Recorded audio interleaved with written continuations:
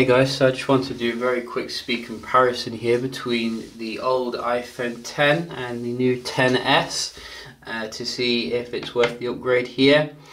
Some people have been saying it's quite a minor upgrade, but we can definitely check it out, see how the Apple A12 processor does compare against the last model, which was very fast in itself.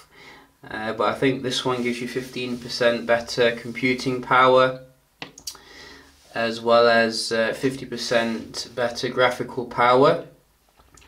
Huge difference there when it comes to the startup, and the actual prior phone beating the new phone by quite a margin. So very weird there. Both of them are fully up to date in terms of the software. So we're not playing any trickery here. We can just go into the settings. You can see iOS 12 here, which does come with some nice new features, but very strange in terms of the boot up there. Let's have a look if the performance is on par day to day, or maybe I've just got another defective phone. Don't seem to have much luck with these phones nowadays. But so far it looks like we are seeing the iPhone XS come back here and come with slightly better performance with these basic apps, or maybe not. Maybe I spoke too soon.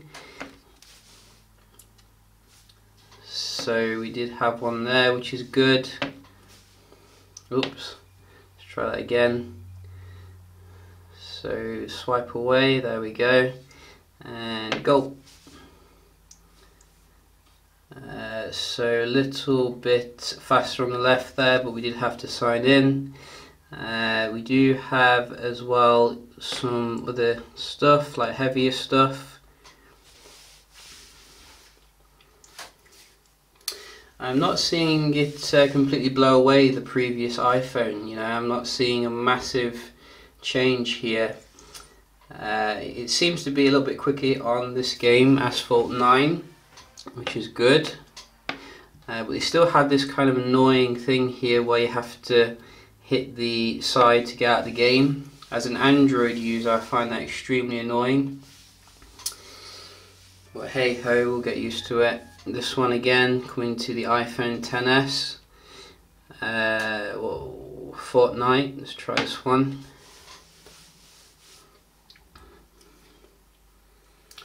So you can see that the 10 is remarkably doing well here, given that it's been discontinued and is a year old pretty much. The displays look identical. You know, I've turned off the True Tone display. Absolutely identical, you know, not a huge step up. Again, I think the XS there, I think you can see the actual performance improvement is probably more with the games because of the aforementioned spec increase in terms of the graphics. But if you're not a gamer, I don't think you're going to notice much difference day to day. It seems, you know, that the 10 still very well optimized device. Let's have a look at the raw synthetics here. Let's come out of this and let's have a look at some speed test.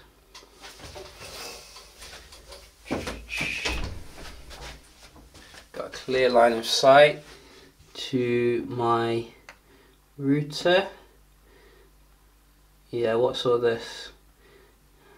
Don't know what that was. Just make sure the server's the same. So where are we? Where are we? There we go. And we just go on to the 10.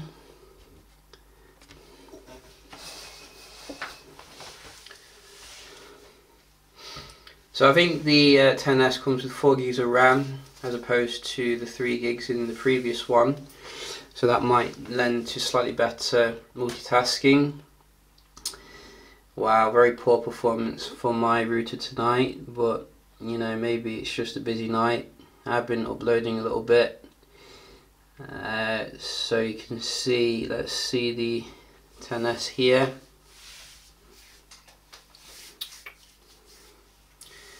Wow, that is pretty awesome.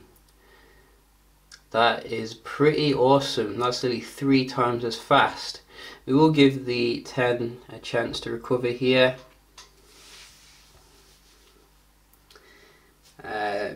Because I don't think it's that much faster. You know, I think there's some trickery going on there. I don't think they can't have improved it that much in the space of 1 year. Or maybe they have, you know, maybe they have made an amazing Wi-Fi here improvement, which is pretty nice. I will do it again on some other videos just to check that, but you can see Wi-Fi is amazing on the XS, which should be good for, you know, gaming, a bit better latency and stuff. Let's have a look at your Geekbench as well, see how the new processor handles it. I'm expecting a monster score for the single core, so let's go.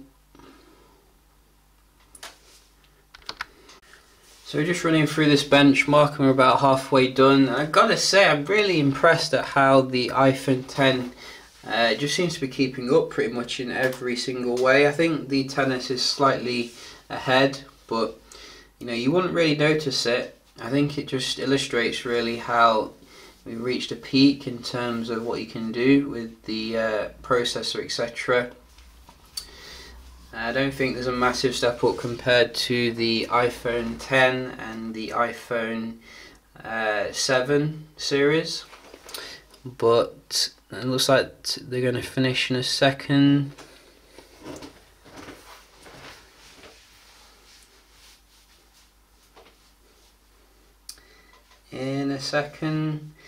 And there you go. So 4,804. So that's about 600 more than your iPhone 10, and you do get a bit more multi-core score as well. Again, about 600 more. So is that a huge leap? Probably gonna have to look back on my older videos, but I don't think it is a huge leap really. It's still in the 4,000 kind of range. So yeah, a little bit disappointing there, because usually these processors do get literally like twice as fast every year, but they don't seem to have done that this year.